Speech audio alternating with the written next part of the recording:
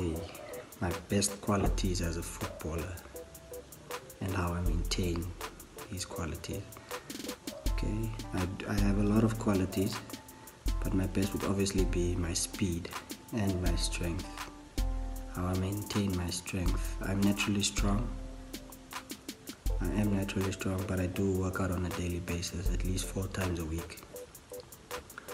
I don't bulk up, I just do a lot of explosive training.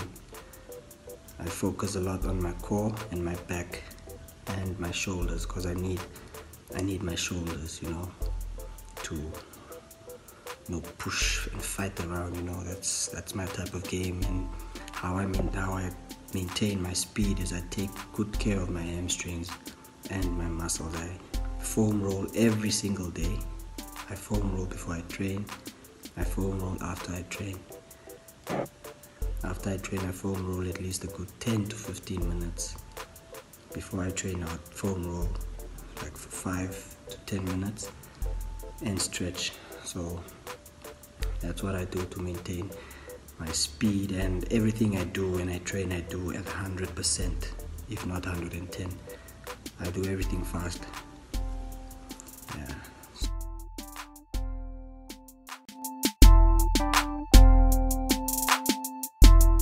Speed makes a huge difference as a footballer.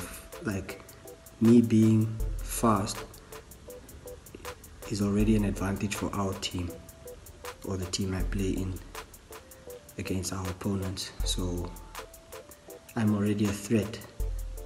If you have speed, physical speed, you're gonna be a threat. And you get mental speed, you get speed of thought. If you have that as well, it's another threat. With the speed of thought, you can eliminate a lot of players, because they wouldn't know or expect you would have done this or that. Yeah, so speed makes a huge difference.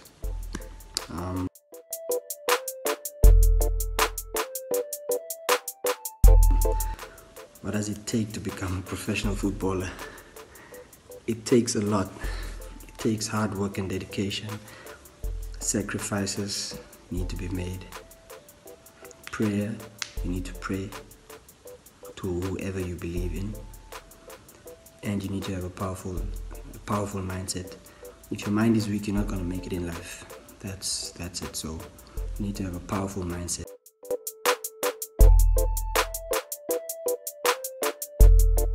Model as a footballer, and why?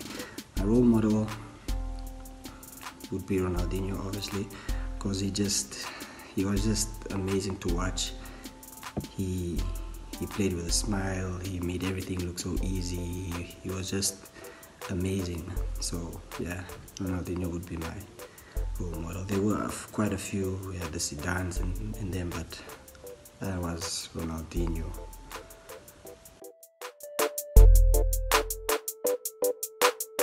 And what message do I have for upcoming footballers? My message: respect the game. Try and improve yourself in every way possible every day.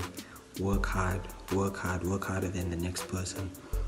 If you're young, respect your senior players. Do not backchat. Ask for advice. If you don't agree on something, thumbs up. Do not fight with senior players. Go to him after training. Ask him whatever. Do not talk back. Everything you do it with passion. Never play for yourself. My biggest advice would be never play for yourself. Find someone to play for. Find someone that depends on you, like your mother, your father, your brothers. If you have kids, play for them.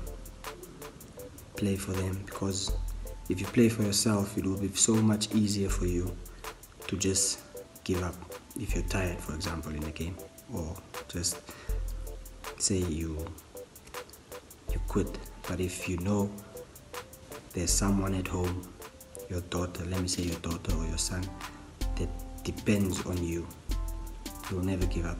So never play for yourself. I got that from my mentor, Colin Benjamin. Yeah, and there's time for everything manage your life, you know, prioritize things, everything that's important, put it first, the rest let it come later, you know.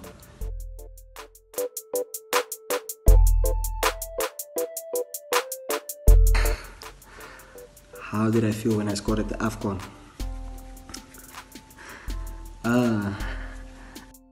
I was very tired when I scored that goal. I don't even know where I got that energy from to explode and go and score that goal, but I was very tired.